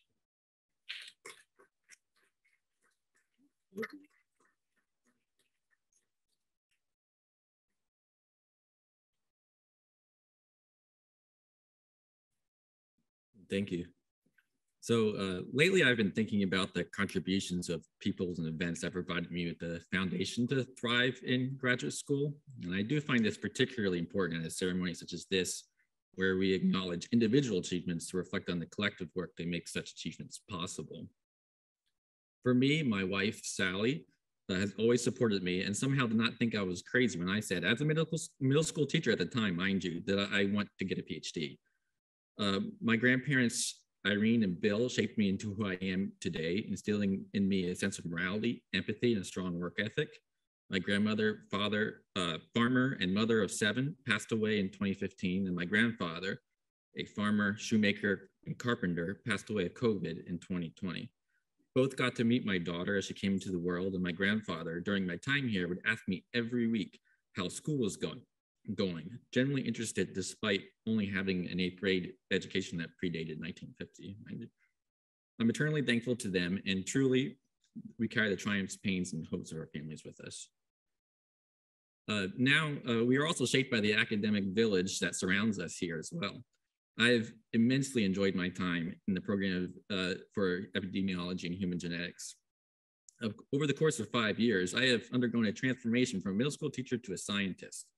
It still amazes me that at this time in 2017, I've been in the front of the classroom with 30 8th graders.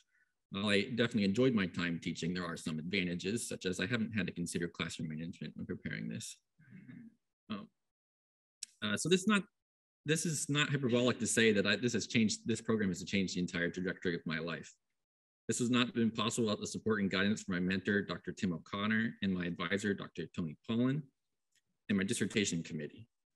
EPH faculty members and course instructors provided me with a solid foundation for my dissertation research. And I had the opportunity to serve as a student representative for the graduate program committee, and I saw firsthand there the commitment of EPH faculty to supporting students. And speaking of my fellow EPH students, I've been so impressed by everyone's hard work and accomplishments and camaraderie. The awards today are certainly testament to that. I have gained lifelong friends and colleagues, in particular from the O'Connor Lab, where I conducted my training. I do want to mention that the O'Connor Lab currently boasts students from all 3 tracks: human genetics, epidemiology, and molecular epidemiology, and their collective expertise and passions are quite evident. And so to all faculty members and my fellow students, many thanks. And I really hope our paths cross again someday, particularly as I said that we are going to England, but I hope to see everyone in the near future. Thank you.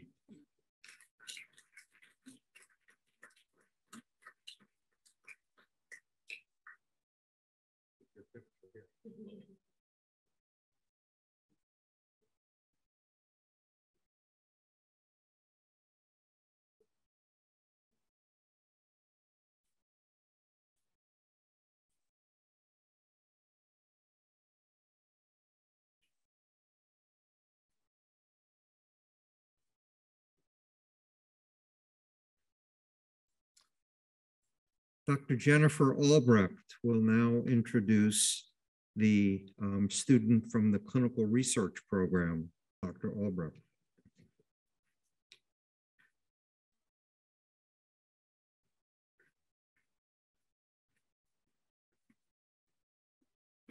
Good morning. It is my pleasure to introduce Sophia Dumbadzi, a graduate of the Master's in Epidemiology and Clinical Research track. Sophia got her degree in medicine from the University of Tbilisi in her native Georgia. And she practiced as a pediatric cardiologist there for several years. She mentored medical students, residents, and fellows before deciding to come to the United States in 2017. And she took a position as a postdoctoral fellow in Dr. Stephen Davis's lab and hadn't been there very long. And she decided that she really wanted to pursue additional education in clinical research. And she joined our master's program and completed that degree this May, and is looking forward to using her new skills as a clinician researcher and hopes to mentor and teach again in the future, and possibly pursue a doctoral degree in cardiovascular epidemiology. So I think let's congratulate Sophia on her achievement and welcome her to the stage.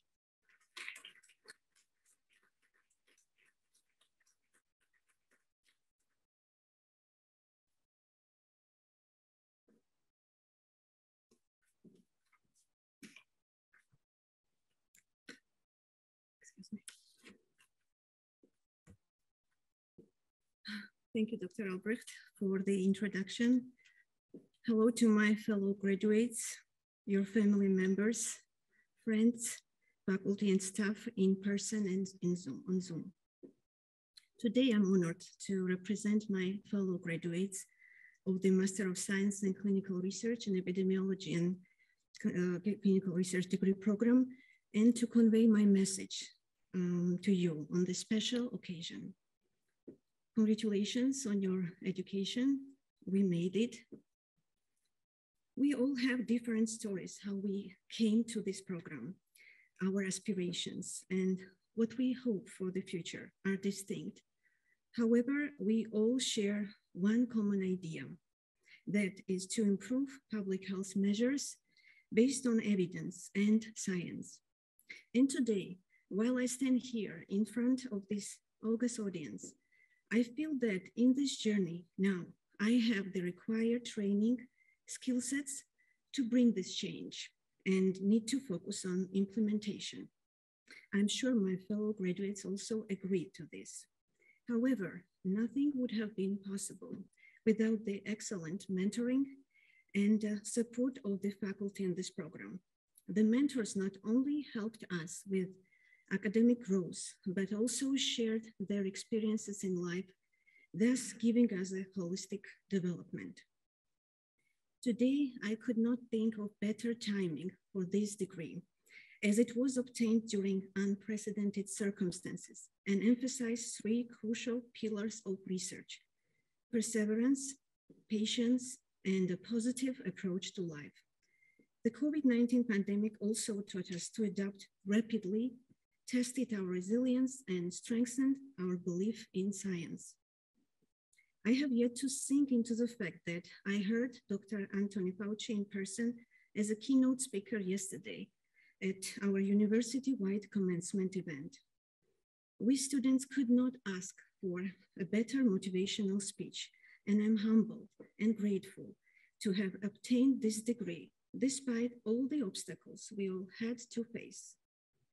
I believe now that based on our academic standing, we have various options to make right decisions about our future, whatever career path we choose. And overall, we all feel pride in obtaining this degree from the University of Maryland, Baltimore, which I'm sure each one of us will invest in to bring about the change and make the world a better and safe place to live. Congratulations once again, class of 2022, and good luck to all of you in your endeavors. Thank you.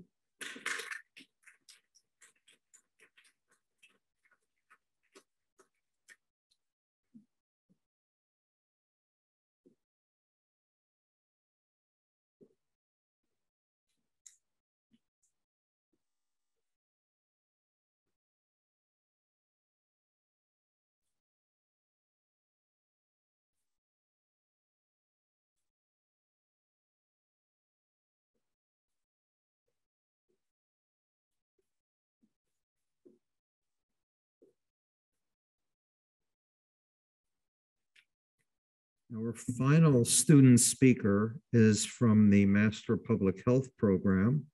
And to introduce our speaker is Diane Marie St. George.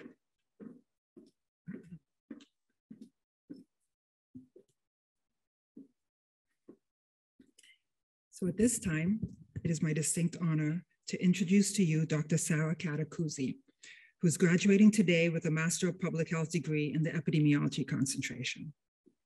Dr. Catacuzzi holds a Bachelor of Science in Biology and a Bachelor of Science in Psychology cum laude from Virginia Commonwealth University. She earned an MD from Eastern Virginia Medical School and completed internship and residency in internal medicine at George Washington University. She currently holds the rank of Associate Professor here at the School of Medicine in the Institute of Human Virology and is passionate about making a difference in the lives of those living with opioid use disorders. Sarah may not remember this, but she applied to the program on May 1st, 2018 for entry into our fall 2018 cohort. For those who do not know, our application cycle each year opens in August and closes on May 1st, giving applicants 8 months to submit their application.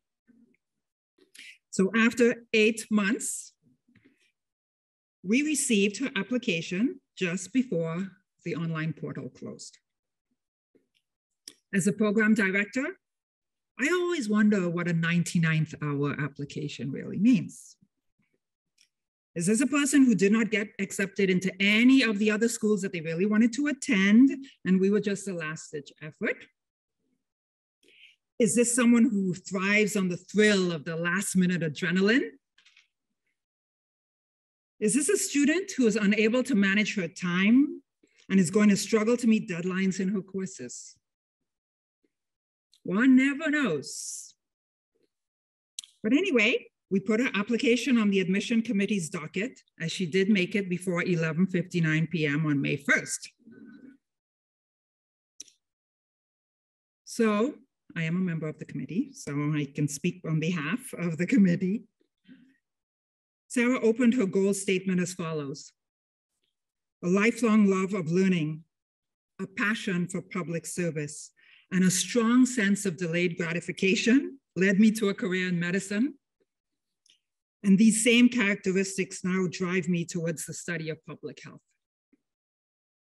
She went further to describe her work in AmeriCorps, her early years as a physician researcher, and then she stated, and I quote, "I recognize through my experiences that public health can go where medicine cannot. Public health traverses research, advocacy, and policy, and seeks to find scalable solutions to fundamental problems. Public health does not rest in demonstrating a singular finding, but continues until there's a platform for change." I hope you really wrote that and didn't just take it from the internet, because that would be embarrassing for you, okay? So my experience as a physician have reinforced that such ideology is aspirational, but necessary, and I want to be a part of it, end quote. After reading her goal statement and her glowing letters of recommendation and reviewing her impressive dossier, the committee had no choice but to conclude that this was a highly accomplished individual worthy of admission. So, despite my trepidation, we let her in. When she showed up at orientation, I was a little nervous. She was engaging, excited, and overall quite lovely. But then I said to myself, "Self, do not let your guard down. This one will break your heart." But let my guard down I did. And now, here we are, 4 years later, and each application cycle, I anxiously await the gems that apply on May 1st at 11:59 p.m. Sarah, please come forward.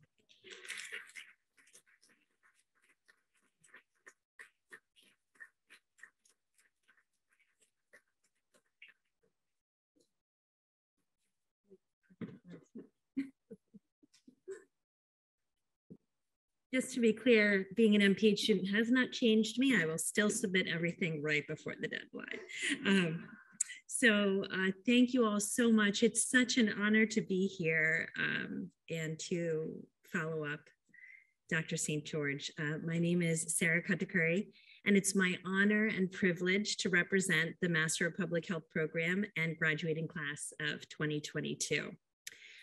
As was just mentioned, I'm somewhat of a historic landmark in the MPH program as both the oldest and longest running student, potentially in the program's history. So I have the advantage of 4 years of observation and experience, and I'd like to share some of the lessons I've learned from the MPH program with you today. The first lesson is that public health is a team sport whose execution involves an interdisciplinary group of individuals working in parallel from primary to tertiary prevention, using different methods and perspectives to achieve the same goal. Individuals gravitate towards public health for a variety of reasons. For Anna Whitney, it was to explore health inequities within the Baltimore community. For Tammy Brown, a physician, it was to understand the prevention of chronic non-communicable diseases at the population level. For Helena Salam, it was to pursue an interest in global health, while for Jamie Seibel, a preventative medicine physician, to learn about the role of social determinants in health prevention. For me, I pursued public health to change my vision from the single patient in front of me to the health system. And in public health, this variety of motivations, backgrounds, and skill sets is not a hindrance, but the key to our success. The second lesson is that health cannot be separated from the social, economic, and legal systems that surround us.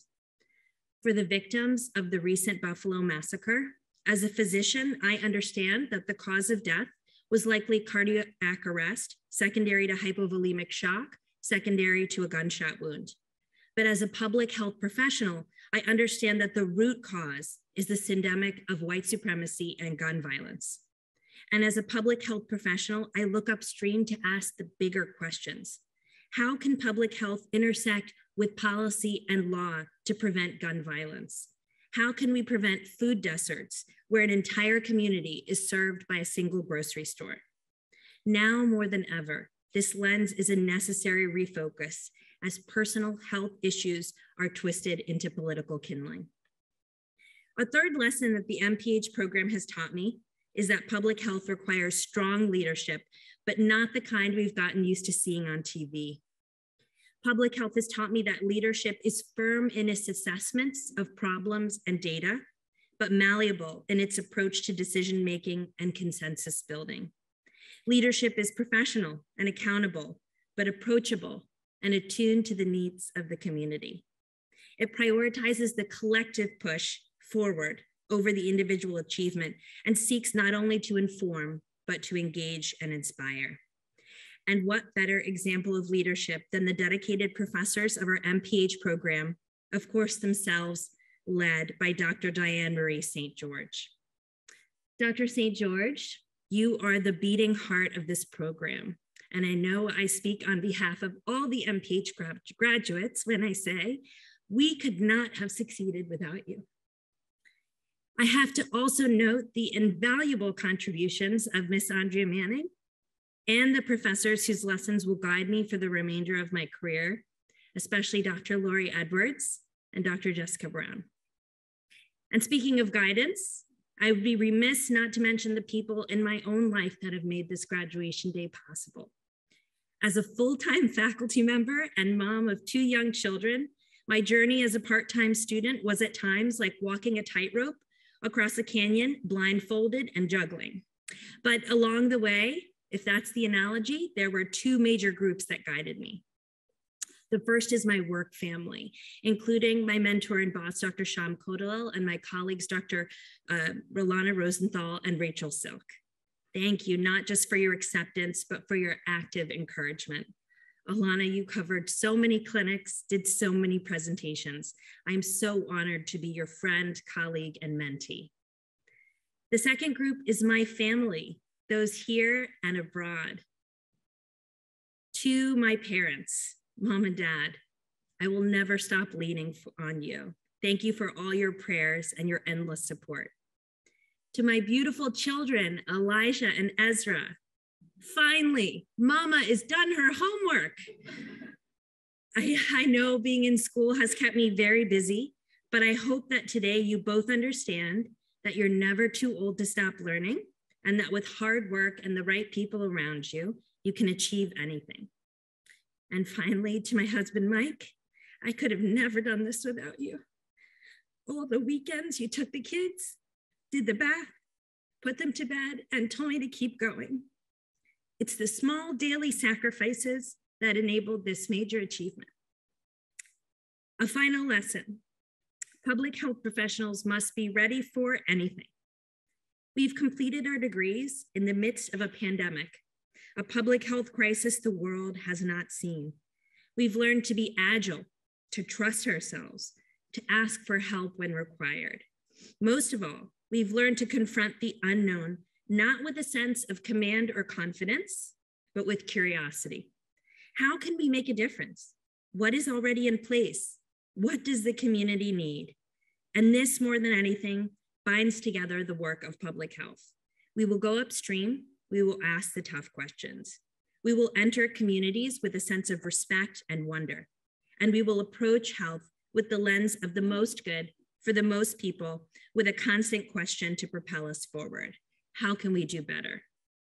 To my fellow graduates from the Department of Epidemiology and Public Health, I know that we are ready now for our next unknown and that we will leave things better than we started. Thank you so much.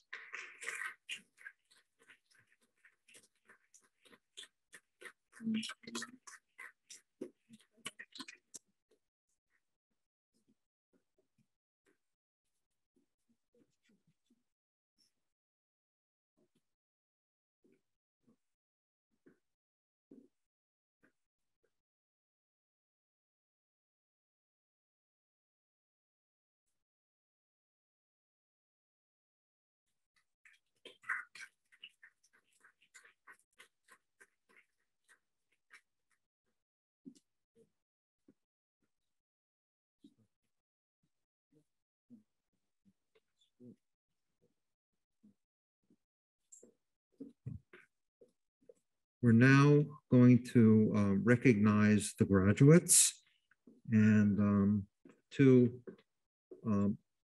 announce them will be Aaron Walton.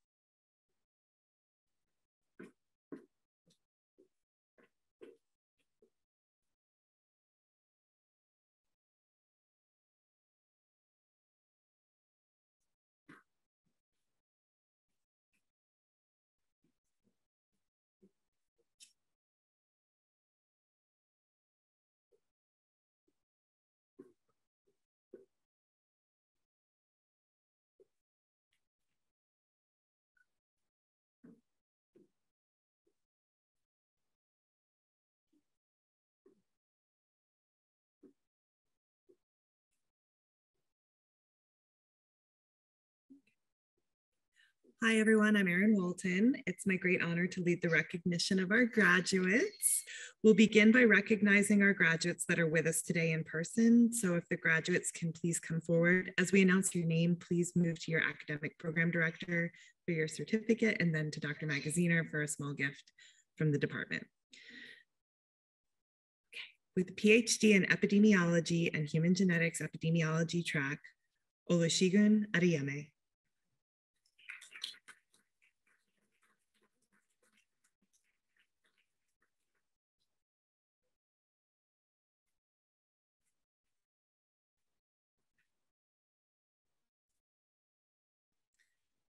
With a PhD in epidemiology and human genetics, molecular epidemiology track, Doyinzala Bailey.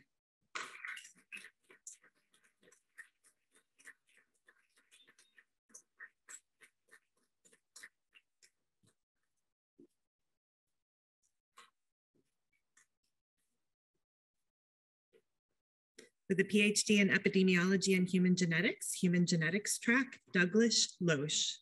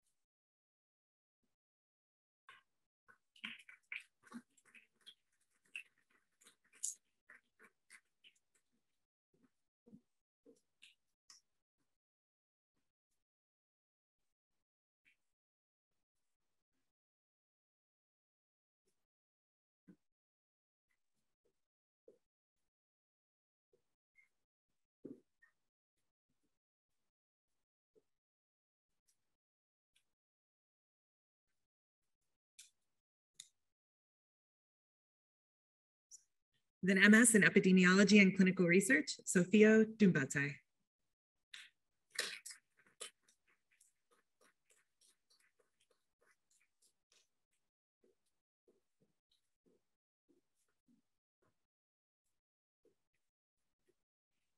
MS in epidemiology and clinical research, Tracy Sparks.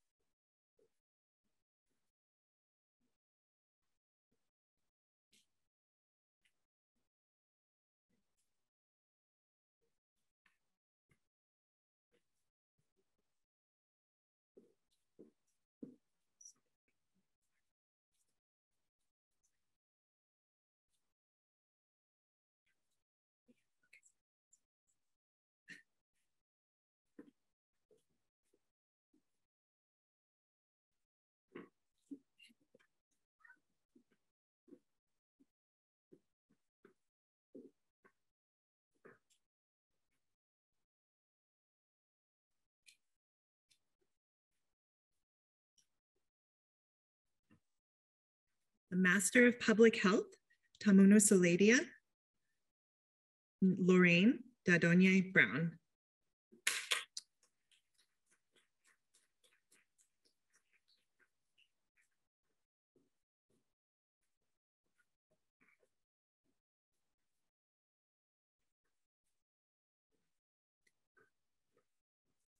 Master of Public Health, Sarah Katakuri.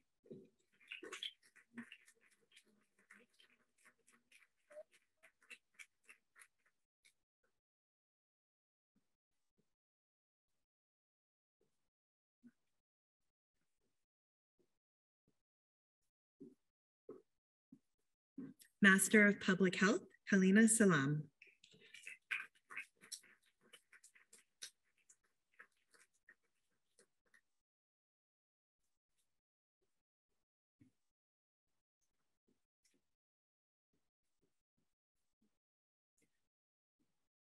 Master of Public Health, Jamie Seibel.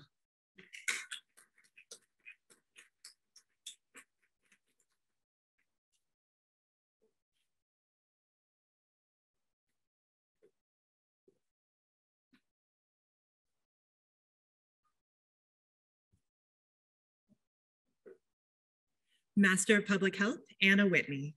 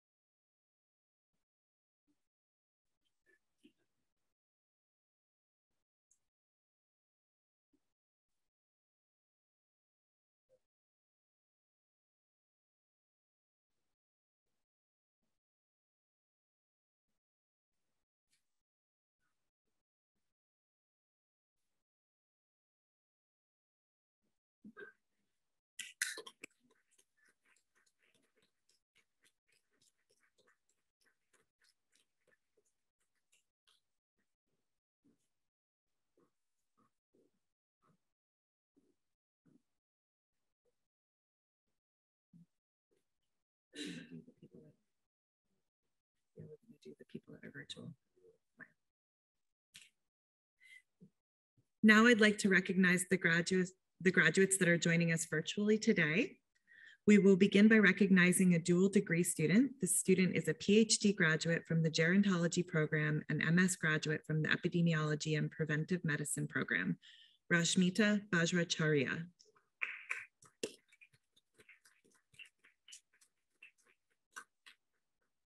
The next graduates that we will recognize are the PhD graduates in epidemiology and human genetics with the epidemiology and molecular epidemiology tracks, Elizabeth Humphreys, Basant Matawi, and Emily Stuckey.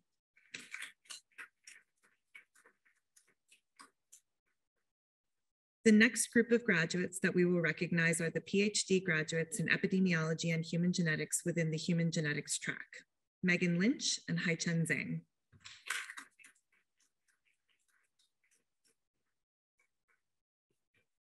We will now recognize the Master of Science graduates in Human Genetics and Genomic Medicine, Sarah Bromberek and Malika Mather.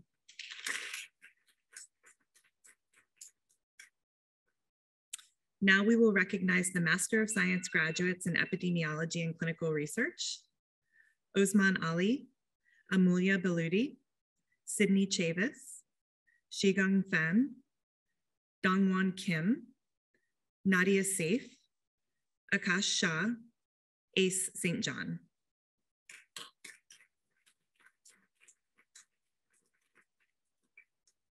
And our next group of graduates that we will recognize are the graduates of the Certificate in Clinical Research, Sayed Hassan and Poonam Mathur.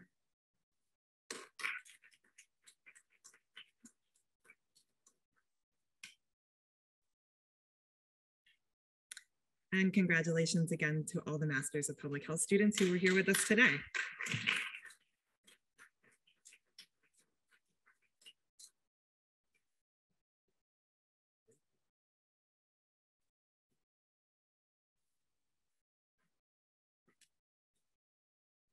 Well, this is really what makes it worth it, to see the excitement and see our graduates coming up, those that are here today, those that are out watching us in other parts of the world in their clinical practices or wherever they are.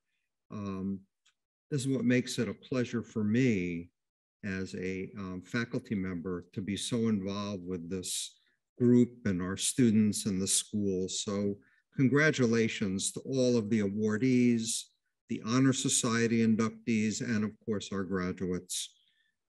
I want to be the first to welcome you into the Epidemiology and Public Health Alumni Organization, where you will join the over 550 alumni who have graduated from our programs.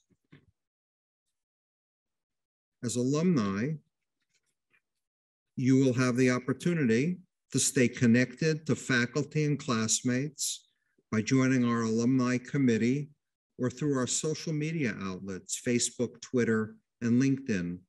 Remember, we encourage you to stay in touch, as we see this as a lifelong involvement with the department and with you as our graduates.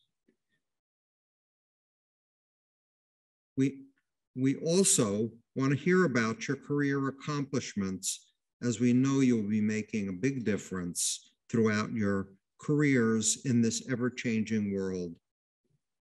I want to thank everyone for joining us this morning, and especially our graduates for being here and their families for helping us celebrate. And I want to invite everyone for some light refreshments out in the atrium.